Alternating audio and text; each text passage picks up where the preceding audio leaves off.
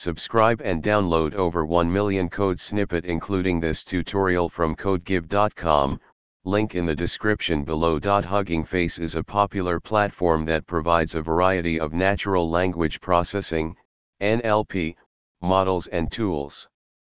The Hugging Face CLI, command line interface, allows users to interact with these models and resources directly from the command line.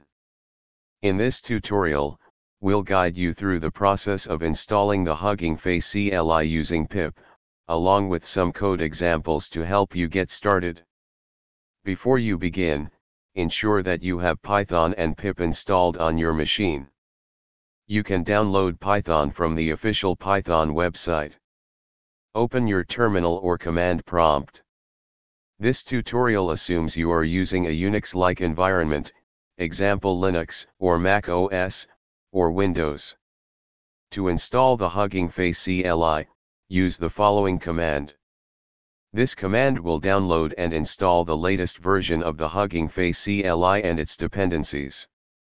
After the installation is complete, you can verify that the Hugging Face CLI is installed by running the following command.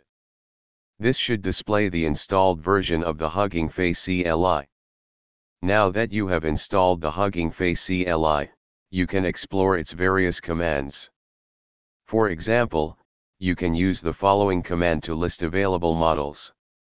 This will display a list of models related to BERT available on Hugging Face.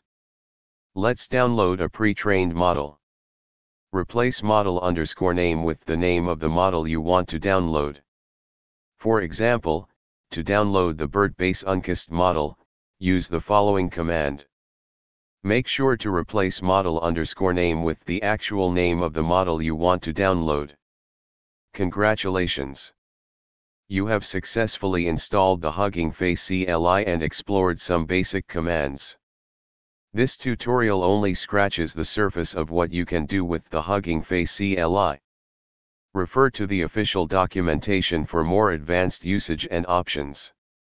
Feel free to experiment with different models and commands to leverage the power of Hugging Face's NLP resources directly from your command line. ChatGPT.